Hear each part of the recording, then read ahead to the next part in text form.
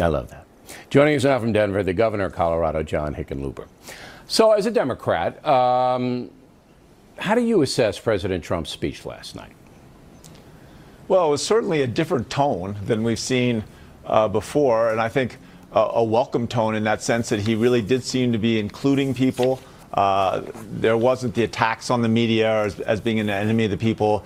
He really did seem like around job creation and even immigration, which he amplified today, but that it looked like he was reaching out to people that maybe he didn't agree with and encouraging them to kind of join him at the table and begin negotiating some of these issues. You know, I think if the president is going to honor the complexity of these issues and, the core values that so many of us hold dear, I think we're ready to sit down and work on those issues. Yeah, I hope so. I mean, it's best for the country if you do. But it's interesting because it sounds like you thought he gave a pretty good speech last night. Would that be accurate?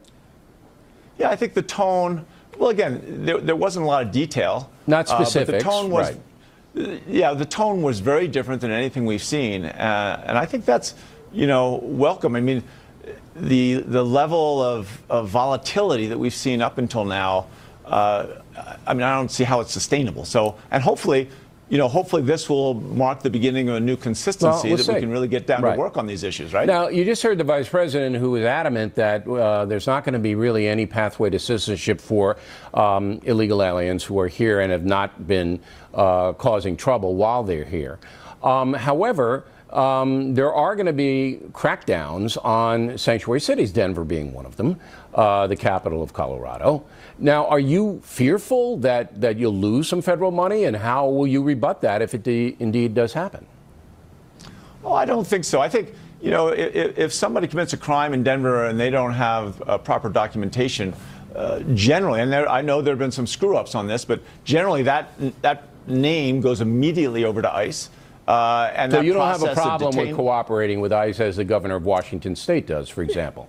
Well, if you're talking about violent criminals, absolutely. I think that's, part of the whole immigration thing is the system is so challenging, and maybe this is the time that we can actually get Congress to, find the compromises, and of course, securing the border. I mean, countries come with borders. There's no question about that. But we also have to make sure that we get, that we don't throw the baby out with the bathwater, that we have an ID system that works, but at the same time, and the vice president that a lot of these guys have jobs. Finally, Jeff Sessions, new attorney general, not a fan of legalized marijuana. Roll the tape on that. I, as you know, am dubious about marijuana.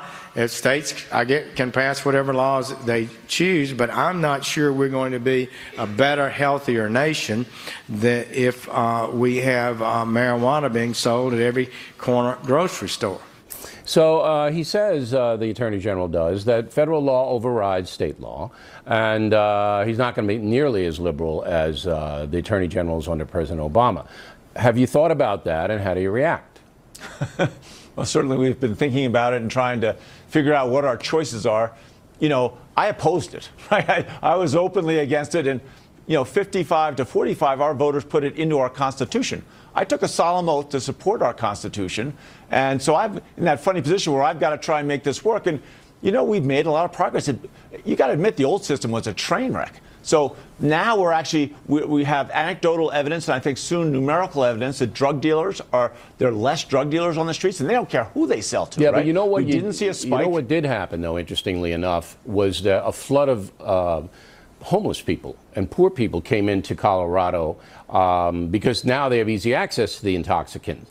And I don't know how that's impacting, but last time I was in Denver in September, and I used to work there, you might know that, at Channel 7 in Denver, I noticed it.